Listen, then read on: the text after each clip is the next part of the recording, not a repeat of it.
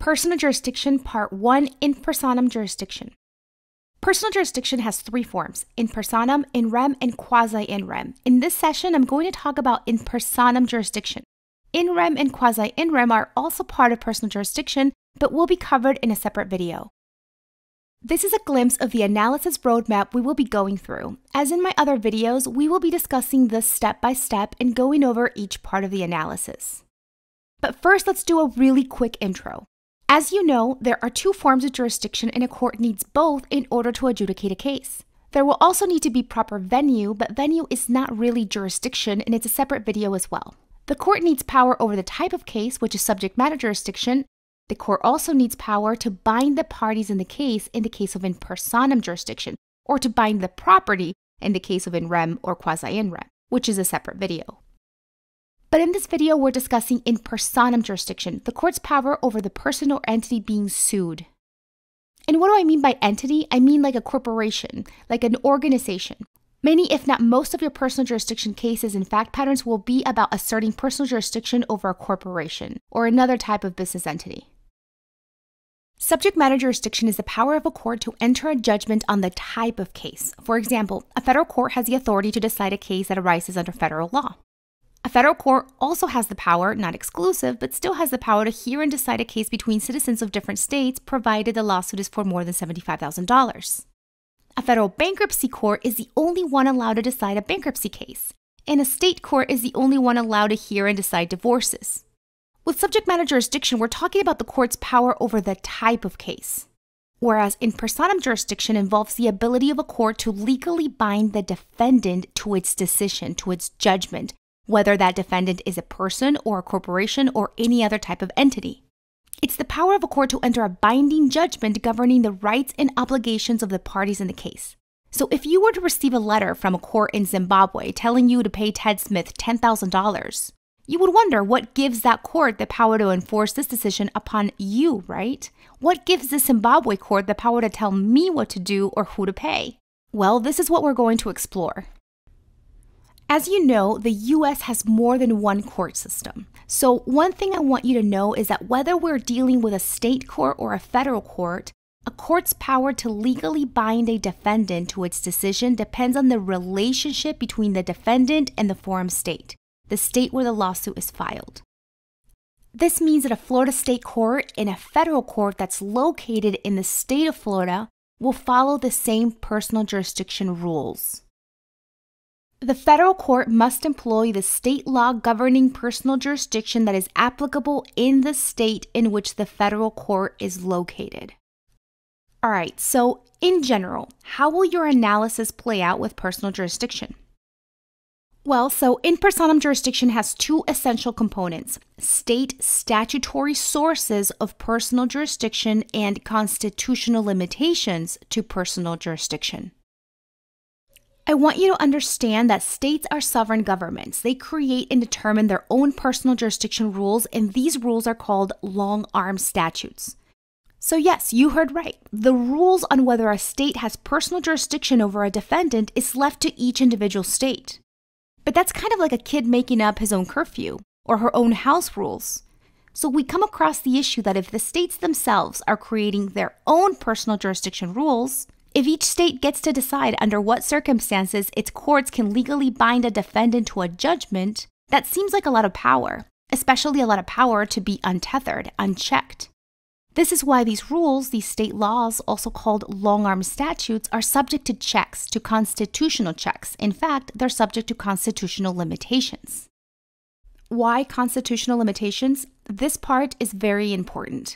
Because of the 14th Amendment of the Constitution, it forbids states from depriving any person of life, liberty, or property without due process of law. It means that during our analysis of in personam jurisdiction, we need to check two boxes: procedural due process and substantive due process. A court cannot run afoul of the 14th Amendment. Procedural due process means fair judicial proceedings. This means notice, opportunity to be heard, and an impartial tribunal, meaning an impartial decision maker. Substantive due process is a principle to prevent government interference with fundamental rights. And what are fundamental rights? Fundamental rights are a group of rights that have been recognized by the Supreme Court as requiring a high degree of protection from government encroachment. These rights are identified in the Constitution. One place will be in the Bill of Rights, but it's not just the Bill of Rights. Another place where you can find fundamental rights is under due process. So circling back, how does this relate to personal jurisdiction? Well, the Due Process Clause of the 14th Amendment forbids states from depriving any person of life, liberty, or property without due process of law.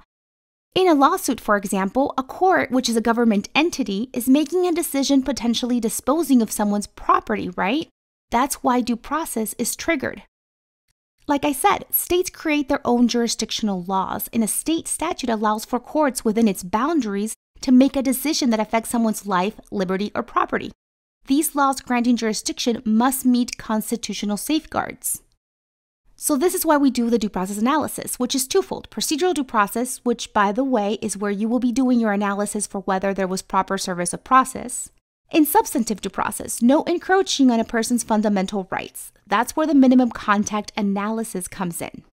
And that's going to be the focus in this lesson, the minimum contact analysis. Let's begin. First things first, personal jurisdiction can be waived, agreed upon, or consented to. You can read more about this in detail in your outline or in the outline that I provide. It is important, but it's not something that's difficult to understand, so I haven't done a video on it yet. I might do one later. But please make sure that you understand the concept of waiver or consent when it comes to personal jurisdiction. And this brings me to step 0. This is what you need to look at first. Has the defendant waived, agreed upon, or consented to personal jurisdiction? If yes, provided there is proper notice, opportunity to be heard, and impartial tribunal, then there is personal jurisdiction. If the answer is no, then you go to the roadmap. There are several ways a defendant can waive, agree upon, or consent to personal jurisdiction, and I'm really going to try to do a video on it. Otherwise, please read it in my outline. But before you look at the roadmap, please make sure that you look at step 0. And if the defendant has not waived, agreed upon, or consented to personal jurisdiction, then go to the roadmap. Here is the roadmap with which we will be working. As you can see, there are 2 parts, part 1 and part 2. We will begin with part 1 on the left. And here's part 1 singled out. First, we will ask if there is a state long-arm statute. Long-arm jurisdiction refers to the power of a court in one state to assert personal jurisdiction over a person in another state. Every state has a law called a long-arm statute, which details under what circumstances a court in a state may assert personal jurisdiction over an out-of-state defendant. This means that, absent consent or waiver, when a court exercises personal jurisdiction, it must do so pursuant to an explicit grant of authority in a state statute, or else the court may not exercise personal jurisdiction. No long-arm statute, no PJ. You do not get to go to the minimum contacts test. There are limited long-arm statutes and unlimited long-arm statutes. Limited statutes specify situations that give rise to personal jurisdiction. For example, State A has a statute allowing a state to exercise personal jurisdiction over a non-resident defendant who transacts business within the state boundaries. Unlimited long-arm statutes allow for any situation to give rise to personal jurisdiction so long as it's within the constitutional bounds. For example, State B has a long-arm statute that gives courts power over any personal property over which the state can constitutionally exercise jurisdiction. To me, that's the equivalent of the grown-ups that say, if your mom's okay with it, then I'm okay with it. You're allowed to do anything that your mom is okay with you doing. Now, is this super important? I personally don't think so. Just remember that with limited long-arm statutes, we're making sure the situation the statute says gives rise to personal jurisdiction, whether it's transacting business in the state, getting into a car accident in the state, driving through the state. We need to make sure the situation the statute says gives rise to personal jurisdiction, the conduct the statute says gives rise to personal jurisdiction, rises to the standard of minimum context required by the U.S. Supreme Court in the constitutional analysis. This way, we make sure the state statute is not asserting personal jurisdiction in violation of a person's or entity's due process rights. For unlimited long-arm statutes, we're just acknowledging there's a long-arm statute and moving directly to the constitutional limitations. Because all the statute is saying is the court can exercise personal jurisdiction under any situation as long as it's constitutional. You understand what I mean? We are checking that the conduct or the relationship between defendant and the forum state rises to the standard of minimum context required by the Constitution, as interpreted by the Supreme Court. So for step 1, just check in your fact pattern if there's a long-arm statute. Almost always, if not always, there will be one. Acknowledge it, mention in your answer that there's a long-arm statute. Brownie points if you tell the reader if it's a limited or unlimited long-arm statute.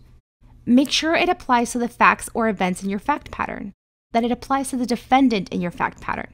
Then move on to the constitutional analysis to check that the long-arm statute and/or the relationship between the defendant and the forum state passes the minimum context test. Moving on, I want to note a small wrinkle. Defendant's physical presence in the forum state when served with service of process gives rise to personal jurisdiction. Usually, no minimum context analysis is required unless your professor wants it. The Supreme Court has already deemed that physical presence of the defendant in the forum state when she's served with process gives rise to personal jurisdiction in that state. It's a little bit controversial and it's definitely an outlier. When we go through the case law, when we go through the jurisprudence on personal jurisdiction, you're going to say, how does physical presence in the forum state when served with process meet minimum context? It doesn't really seem to fit. But this is actually a traditional basis for personal jurisdiction. But you need to know that physical presence in the forum state when served with process for a lawsuit in that state, regardless of whether your presence is related to the lawsuit or not, grants that forum state personal jurisdiction over you, over the defendant. So if you go to California, to Disneyland with your family, and someone serves you with service of process on a lawsuit that's filed in California, California has personal jurisdiction over your person. They can bind you to a judgment. Remember, if the defendant has clearly consented to or waived personal jurisdiction, there is personal jurisdiction. You might have to do an analysis on whether the consent or waiver was valid and sufficient. Also, if the defendant was served with process in the forum state on a lawsuit filed in that state, there is personal jurisdiction. In that case, you might have to do an analysis on whether service of process was properly effectuated, right? All right, guys, let's get to the meat. Part 2, Constitutional Limitations, Minimum Context Test. Now, in this lesson, I'm not going to go over International Shoe versus Washington, but I am going to tell you the part that I think is important.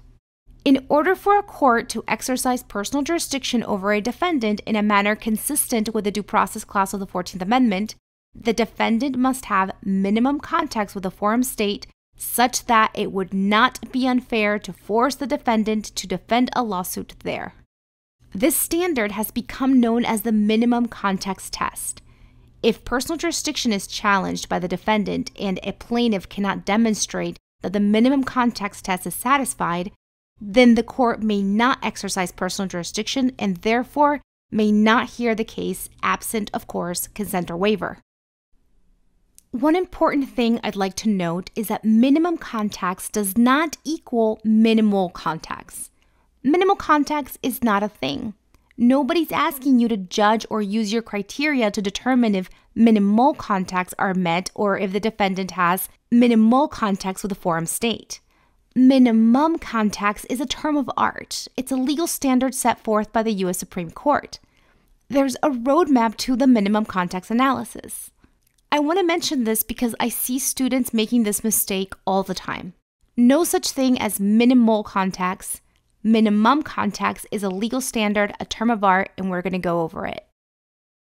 Here is the minimum context part of our analysis. Step 1 was to check that there is a long-arm statute, and what the statute says are the situations where their courts can exercise personal jurisdiction over a defendant. Step 2 is to first determine whether there is general jurisdiction or specific jurisdiction. This will affect your analysis completely. The U.S. Supreme Court has recognized 2 types of in personam jurisdiction: general jurisdiction, also called all-purpose jurisdiction, and specific jurisdiction, also called case-linked jurisdiction. I will begin with general jurisdiction. The key term for general jurisdiction is essentially at home. That's what I want you guys to remember, essentially at home, which is also a term of art. It's also a legal standard. If a court has general jurisdiction over a person or entity, that person or entity can be sued in that court in that state, regardless of where the actions underlying the lawsuit occurred. A court has general jurisdiction over a defendant if the court itself, whether state or federal, is located in the state where the defendant is essentially at home.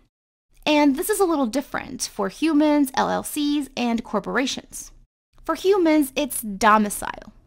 For LLCs, is every state where each member is domiciled. And what is domicile? Domicile is the place where the defendant resides with an intent to remain indefinitely.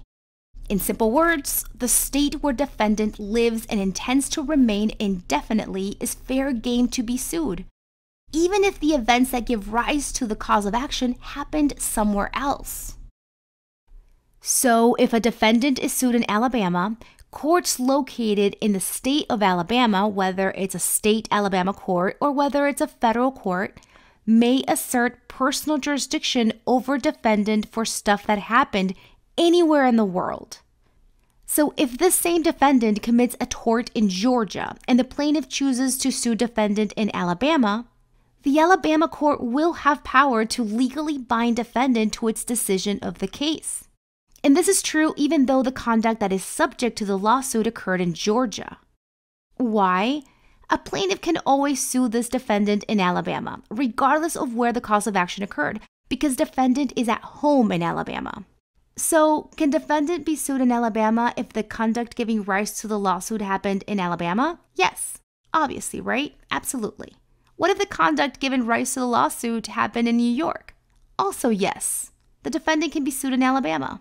What if the conduct giving rise to the lawsuit happened in Japan? Yes. What if the conduct giving rise to the lawsuit happened in Wakanda? Yes. Narnia? Yes.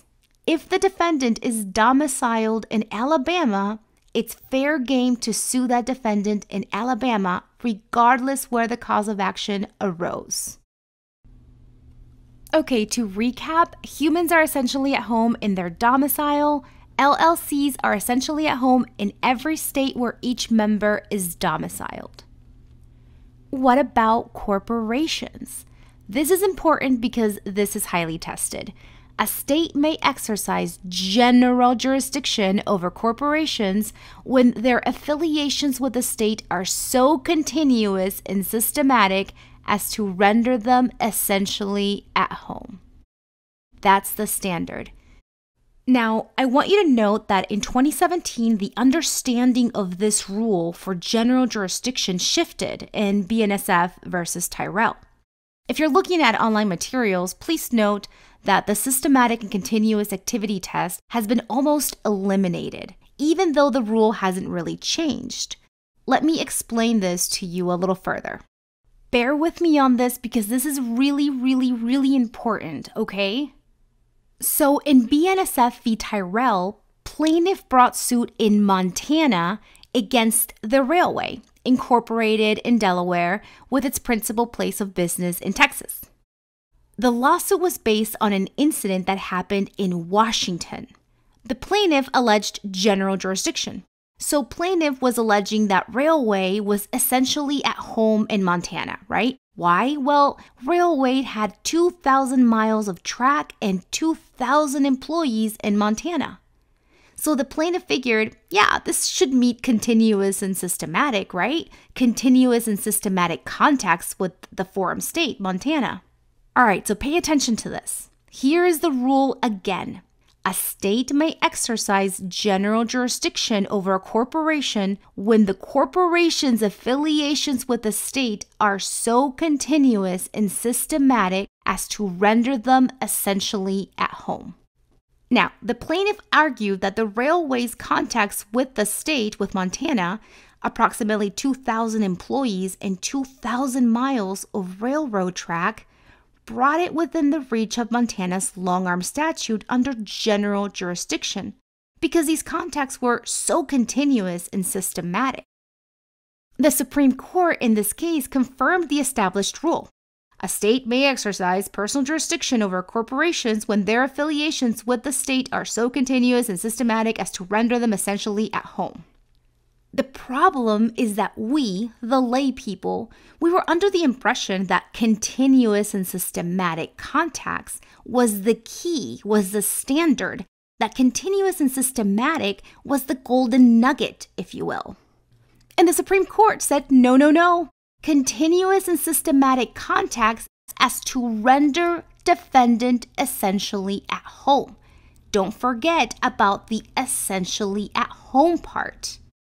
The Supreme Court emphasized and gave more importance to that part of the test, essentially at home. This is so important, guys. Think about it. General jurisdiction in a state means that defendant can be sued in that state for stuff that happened anywhere in the world. So the U.S. Supreme Court said no general jurisdiction in Montana over the railway. So the court did not have personal jurisdiction over the railway. Yes, the corporation has 2,000 employees in Montana. Yes, it has 2,000 miles of railroad track in Montana. But this does not render them essentially at home for purposes of general jurisdiction. The test for in personam jurisdiction under general jurisdiction is not whether you have property in the forum state or whether you do business in the forum state or you have lots of contacts with the forum state. The test for general jurisdiction over a corporation is grounded in the term essentially at home. So the state of incorporation or principal place of business. And where is the principal place of business? Well, headquarters or the nerve center of the company, right? The single place where a corporation's officers direct, control, and coordinate the corporation's activities. So remember, state of incorporation, principal place of business are what? The two locations where the corporation is considered a citizen, right? This is why I said that the rule has shifted but not really changed. The Supreme Court just made us aware that it's not that the activities of a corporation have to be systematic and continuous. They have to be systematic and continuous so as to render the defendant at home in that state. And it said explicitly, place of incorporation, principal place of business. It is important, however, that I note that the Supreme Court did leave the door open for exceptional cases. Let me talk about this just a little tiny bit. Bear with me, okay? So in Daimler, a different case, the court stated, we do not foreclose the possibility that in an exceptional case, see Perkins, a corporation's operations in a forum other than its formal place of incorporation or principal place of business may be so substantial and of such a nature as to render the corporation at home in that state. Whoa, plot twist. Who needs TikTok when you have this content, right? Let's look at Perkins since they gave us the example of Perkins. So in Perkins, the defendant corporation had essentially set up a home away from home in Ohio while its Philippine operations were suspended during the Japanese occupation in World War II. General jurisdiction was found despite Ohio not being where it was formally incorporated, or its usual principal place of business. So Perkins might be an example, or so it seems, of a time where contacts are so continuous and so systematic such that it renders defendant at home somewhere other than its place of incorporation or official principal place of business. It's an exceptional case. And the reason, and probably the sole reason, that the defendant in Perkins was considered to be at home in Ohio was that it was shut out of its actual home during the war and set up a temporary home in Ohio. So once again, to recap, humans are essentially at home in their domicile, LLCs, every state where each member is domiciled. And corporations are essentially at home in their state of incorporation or their principal place of business. And there is a little bit of an open door for very exceptional cases where the corporation really does have such systematic and continuous contacts with the forum state as to render it essentially at home. Okay, this is where we are in our roadmap. we're still in general jurisdiction. I want to talk very quickly about why I have not included the reasonableness factors in general jurisdiction. As you can see, I have included these factors under specific jurisdiction, but I want to explain why I did not include them under general jurisdiction. See, in Daimler, and you don't need to know all of the facts for this explanation, Justice Ginsburg rendered the majority opinion on a matter of general jurisdiction. In doing so, she reiterated that general jurisdiction for a corporation, it's where it's incorporated and or principal place of business. The court found no general jurisdiction in this case in Daimler. However, Justice Sonia Sotomayor concurred with the majority opinion. Concurring is when you arrive at the same conclusion but for different reasons. You have a different opinion than the majority on how you arrive to that conclusion, to that judgment, to that decision. Justice Sonia Sotomayor concurred with the majority but wanted the reasonableness factors from Asahi to form part of the general jurisdiction analysis. Justice Ginsburg, in turn, used footnote 20 of the opinion in Daimler to address the use of the reasonableness analysis for general jurisdiction cases. And here it is, footnote 20. True, a multi-pronged reasonableness check was articulated in Asahi, but not as a free-floating test. Instead, the check was to be essayed when specific jurisdiction is at issue. First, a court is to determine whether the connection between the forum and the episode in suit could justify the exercise of specific jurisdiction. Then, in a second step, the court is to consider several additional factors to assess the reasonableness of entertaining the case. When a corporation is genuinely at home in the forum state, however, any second step inquiry would be superfluous. Whoa, right? What this tells me is that when a defendant is genuinely at home, principal place of business, state of incorporation, no reasonableness factors are necessary when exercising general jurisdiction like that.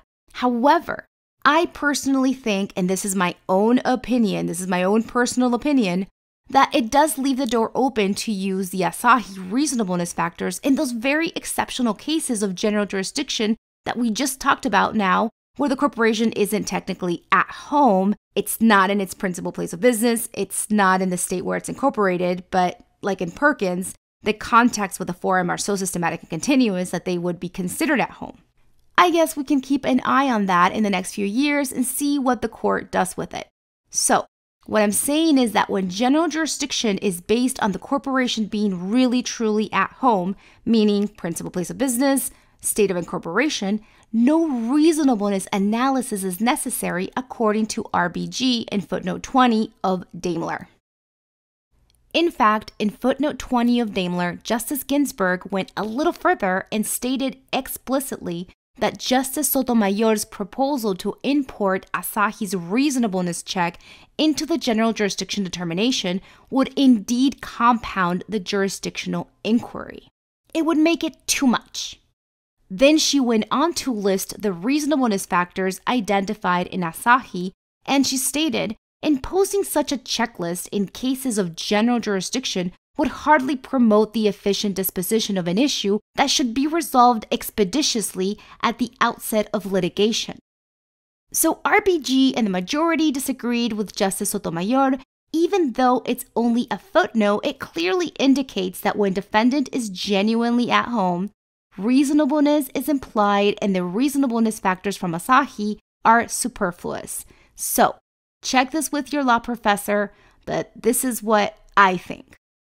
For those of you taking the bar, make sure that you check this with your bar materials before you create your own step-by-step roadmap analysis, okay? I did include the reasonableness factors under specific jurisdiction. But first, let's conclude general jurisdiction. Let's talk about the major points very quickly. Systematic and continuous contacts alone are not sufficient for general jurisdiction. The defendant must have systematic and continuous contacts that render it essentially at home. For corporations, home is and will almost always be principal place of business or place of incorporation. For individuals, home is domicile. For LLC, every state where any member is domiciled. Remember, the reasonableness factors are likely not used anymore for general jurisdiction when defendant is genuinely at home. See footnote 20. Now let's move on to specific jurisdiction. This is my summary roadmap for specific jurisdiction part 1, since after this you will need to do the reasonableness factors. A court has specific jurisdiction over a defendant if the actions or events giving rise to the cause of action arise out or relate to the defendant's contacts with the forum state. Example, defendant opens a nail salon in state A, and several of the salon's patrons contact a fungus on their nails. These patrons sue defendant in state A for personal injuries. Let's say that the principal place of business and the state of incorporation for this nail salon, this chain of nail salons, is elsewhere, not in state A. So you don't have general jurisdiction. Now you need to turn to specific jurisdiction. Because the offending conduct, the cause of action, the facts that led to the cause of action happened in state A, then there is specific jurisdiction to sue the nail salon in state A. Even though the corporation is incorporated elsewhere and the principal place of business of this business is in another state, the offending conduct, the facts that give rise to the cause of action, happened in state A. The fungus occurred in state A, and therefore there is specific jurisdiction amounting to the personal jurisdiction required for the court to have power over this corporation. Specific jurisdiction is more complex than general jurisdiction. General jurisdiction now is more straightforward, and therefore specific jurisdiction lends itself more to testing. So this is where the meat is, guys. Don't fall asleep on me just yet. Like I said previously, specific jurisdiction happens when plaintiff's claims arise out of or relate to the defendant's activities in the forum state. The relate to part infers that some relationships will support specific jurisdiction without a causal showing. The case law before focused on the arise out of portion. But in Ford, the Supreme Court reminded us that the test also says or relate to. In 2021, the Supreme Court issued its newest ruling on personal jurisdiction in the consolidated cases of Ford Motor Company versus Montana and Ford Motor Company versus Vandermeer. Let's talk about Ford. Ford defendant was sued in Montana and Minnesota from accidents that happened in these states involving Ford vehicles. Now, Ford defendant is incorporated in Delaware and has its principal place of business in Michigan. So we know there is no general jurisdiction there, right? Not at home in Montana or Minnesota, and no contacts have been alleged that would amount to an exceptional case, right? So specific jurisdiction was at issue here. Ford's argument was that personal jurisdiction was lacking because the specific cars in question were neither designed nor manufactured nor sold within the forum states, Montana and Minnesota, meaning there was no direct causal link. But the court said yes to specific jurisdiction in Montana and Minnesota and allowed Ford to be sued there. So as we know, for specific jurisdiction, the plaintiff's claims must arise out or relate to the defendant's activities in the forum state. The relate to part is where the court focused. The court rejected Ford's causal link argument and explained that it was enough that Ford cultivated and served a market in both states, Montana and Minnesota, for the car models involved in the accidents, in that plaintiff's claims were closely related to those in-state activities. Some say that this case expanded specific jurisdiction, but I don't really think so. I disagree with that. That's a personal opinion. I think it followed precedent accurately. I think the reality is that legal scholars, as well as professors, as well as students, simply disregarded the part that says relate to, arise out of, or relate to. I've seen a lot of outlines, a lot of material online. There's a lot of junk material online, and they also disregard the relate to part of the rule. It has always been arise out of or relate to.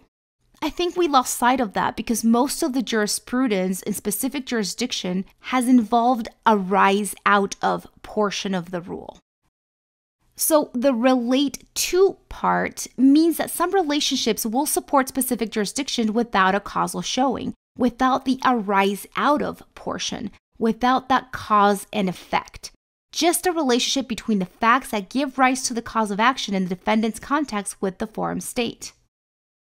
Okay, now let's talk about purposeful availment and foreseeability. Purposeful availment first.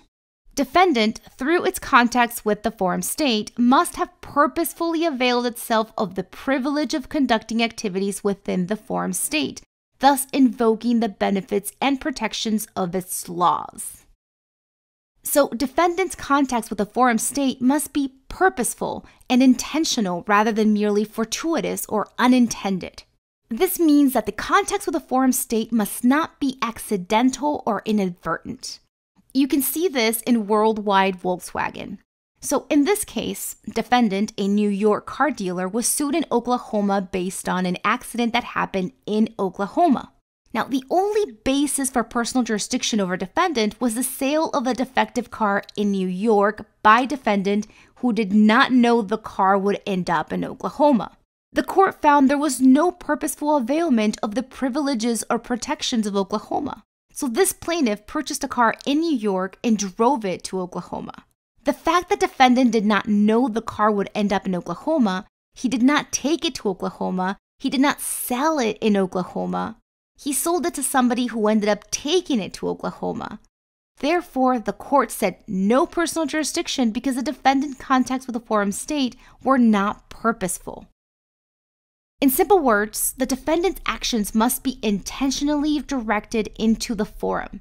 So it's not even enough that the defendant knows it's going to end up in Oklahoma. It needs to be intentionally directed into the forum state. Here is another illustration. Burger King, a Florida corporation, sued defendant who was domiciled in Michigan, sued this defendant in Florida on a contract matter. What were defendant's contacts with the state of Florida? Well, defendant entered into a franchise contract with a Florida corporation, with Burger King. Contract provided for franchise fees to be sent to Florida, and the contract provided that disputes would be resolved using Florida law, not necessarily in Florida, but using Florida law. The court found that defendant purposefully availed itself of the privileges of conducting activities within the forum state, thus invoking the benefits and protections of its laws. In this case, the defendant's contacts that give rise to or were related to the cause of action were intentional and directed at Florida. Now let's talk about foreseeability. This is where we are on the roadmap. I emphasize the plus sign before it because I want you to remember that it's not a standalone test. It piggybacks on purposeful availment. So let's talk about it. For purposes of in personam jurisdiction by way of specific jurisdiction, foreseeability means that the defendant must know or reasonably anticipate that her activities in the forum render it foreseeable that she may be hailed into court there. That's from International Shoe. That's the wording I want you to use. Okay, so this is also important. In Worldwide Volkswagen, the Supreme Court announced that foreseeability alone has never been a sufficient benchmark for personal jurisdiction under the Due Process Clause. It did not dismiss the usage of foreseeability altogether, but cautioned that the foreseeability that is critical to due process analysis is that the defendant's conduct in connection with the forum state are such that he should reasonably anticipate being hailed into court there. What I want you to get from this is that foreseeability cannot stand on its own as a test for minimum contacts, and that defendant's actions, not defendant's expectations, establish minimum contacts. Alright guys, this is where we are now in our in personam jurisdiction analysis step-by-step roadmap. The next step is reasonableness, the reasonableness factors. These are the reasonableness factors that we're not doing in general jurisdiction, but I am still including in specific jurisdiction. Reasonableness means that exercising jurisdiction would not offend traditional notions of fair play and substantial justice. This is the wording I want you to use. There are 5 factors that the court in Asahi laid out. Now remember, these are not elements. These are factors. Elements are conditions that you must meet, whereas factors are considerations that you must weigh in order to make a decision to reach a determination. In Asahi, the court set forth 5 factors to consider, to weigh, to determine whether exercising specific jurisdiction would be reasonable. I do want to note an important part of the application when you're applying the reasonableness factors. Please check this with your law professor just in case she wants it different for whatever reason. Okay, if purposeful availment and foreseeability are shown in the previous step, the court will presume reasonableness. The burden regarding reasonableness then shifts from plaintiff to defendant, and now defendant has the burden of showing a compelling case, that's the standard of proof, a compelling case of unreasonableness. So, to determine reasonableness or unreasonableness, we consider the following: hardship on the defendant to litigate in a forum state, plaintiff's interest in obtaining convenient and effective relief, forum state's interest in adjudicating the matter, judicial efficiency, and furthering fundamental social policies. Let's talk about these factors individually. I promise to be quick. What I want you to keep in mind, though, is that it's the defendant that must show true hardship, not just inconvenience. The hardship on defendant of litigating the case in a forum state actually carries a heavy burden of proof. In Asahi, it was established that the hardship on a foreign corporation of litigating a case in the forum state, the state where the lawsuit is filed, is severe. That's the word Justice O'Connor used. So this hardship was weighed heavily in favor of unreasonableness, meaning it was unreasonable to force defendant to litigate the matter in the forum state. In Carnival Cruise, mirrored hardship in defending the lawsuit in the forum state did not meet the heavy burden of hardship to set aside a standard forum selection clause. A forum selection clause, by the way, is a provision in a contract where the parties agree in advance where a suit will be litigated in case a disagreement between the parties gives rise to legal action. In this case, the parties had initially agreed on a forum selection clause. They had pre-selected where litigation would occur should a dispute arise. However, this clause, it was not negotiated. It was sort of hidden in one of those forms that you just have to agree to in order to conclude a purchase. In fact, it was written in the actual cruise ticket, and it said, if anything happens and you sue us or we sue you, the litigation has to happen in Florida. So this couple from Michigan, they were injured in the cruise line, in Carnival Cruise Line. They sued in Washington because they were from Washington, and they're just a regular couple. Carnival said, no, you have to sue us in Florida. You agreed to when you purchased your tickets, when you accepted your tickets. The lower court in this case agreed with the Michigan couple. You can't just drag this poor little couple all the way to Florida to litigate this because this forum selection clause was not freely bargained for. And its enforcement would operate to deprive this little old couple of their day in court in light of evidence indicating that they were both physically and financially incapable of pursuing this litigation in Florida. And the U.S. Supreme Court said, no, we're going to side with Carnival Cruise Lines on this one. There was a forum selection clause. True that it wasn't negotiated on, and it was in the ticket, right? But we're going to require a higher burden of hardship in order to bypass a forum selection clause. So the takeaway is that for burden, for hardship on defendant of litigating the lawsuit in the forum state, we're going to look for true hardship, not just inconvenience, even if that inconvenience is quite big. True hardship is really the burden of proof in order for defendant to show unreasonableness. Now let's talk about the next one, plaintiff's interest in obtaining convenient and effective relief. This one gets weighed along with the hardship on defendant. If one party is going to travel or bear the greater hardship anyway, it's actually okay for it to be on the defendant. The case of McGee is a prime example of this. We don't want to alter plaintiff's choice of forum unless the burden on defendant is very high. Next, let's talk about the forum state's interest in adjudicating the matter. A long-arm statute can serve as evidence of the state's interest in adjudicating a matter. If a cause of action arises out of an enumerated explicit act in a long-arm statute, so a limited long-arm statute, right? That's a very good showing that the state has an interest in adjudicating the matter. In Worldwide Volkswagen, it was determined that an isolated occurrence in the state is not enough. It must be serving that state's market. In Keaton versus Hustler magazine, regular sales in the forum state were enough when it comes to the state's interest in adjudicating the matter. Defendants' regular circulation of magazines in the forum state was sufficient to support an assertion of jurisdiction in a libel action based on the contents of the magazine. The Supreme Court determined that the state's interest in redressing torts occurring within its borders was enough to determine the forum state had a legitimate interest in adjudicating a matter.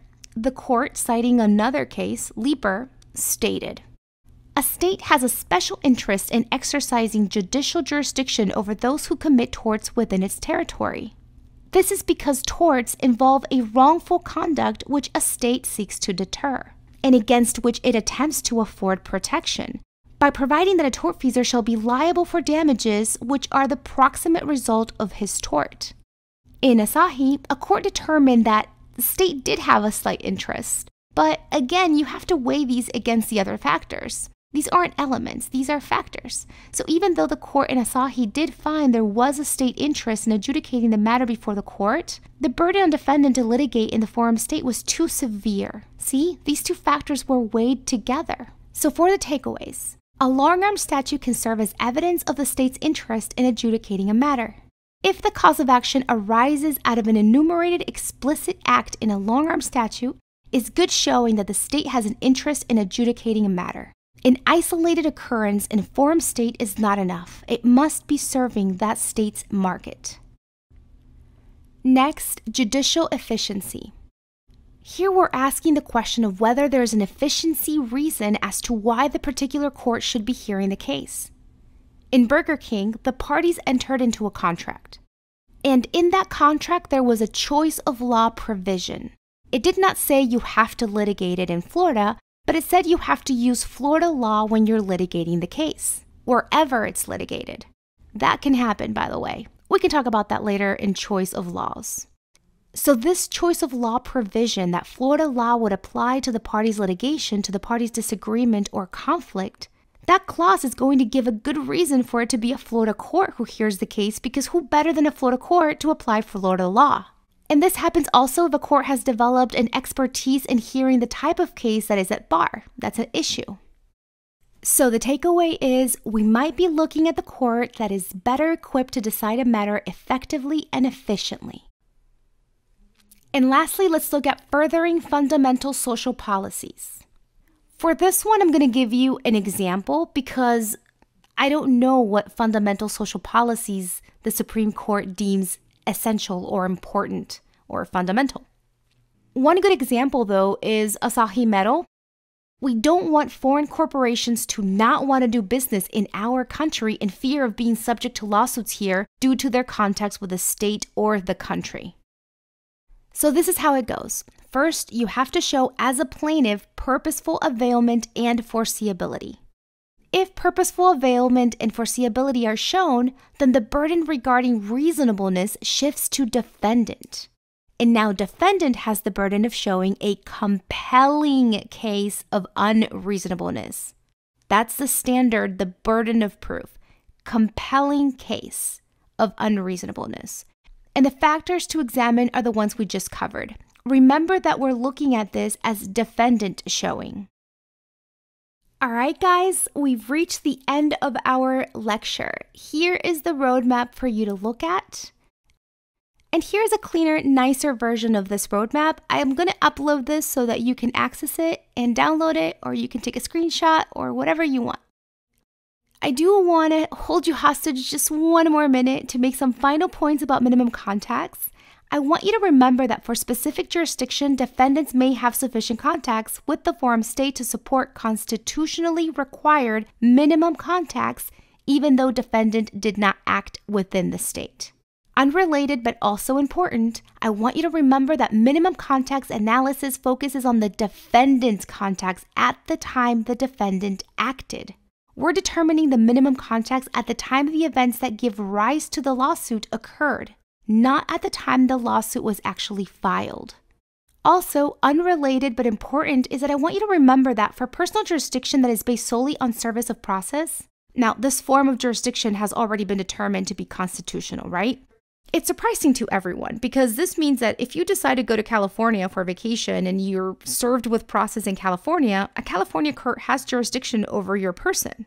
It has the ability to enter a binding judgment against you. The plaintiff can actually sue you in California even though you're just going there for a vacation with your family to Disneyland.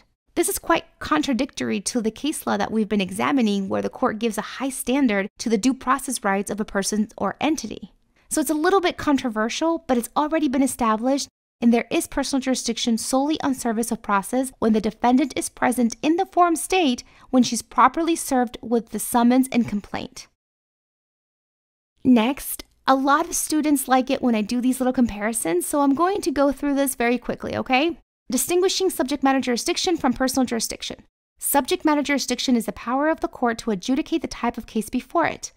Personal jurisdiction is the power of a court to legally bind a person or an entity and organization to rights and obligations. Subject matter jurisdiction is a question of the court's authority over the type of case. And personal jurisdiction is a matter that hinges on the voluntary relationship between the defendant and the state where the suit is filed.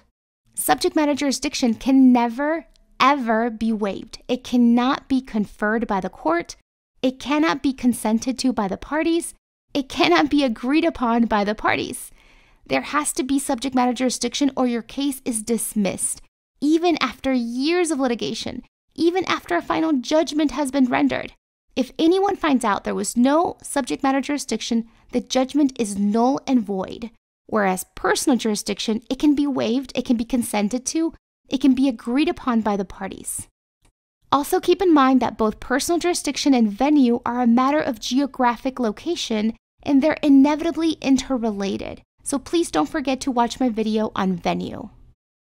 I really hope this video was valuable to you. If this is how you're feeling after this lecture, please email me to questions@jdsimplified.com.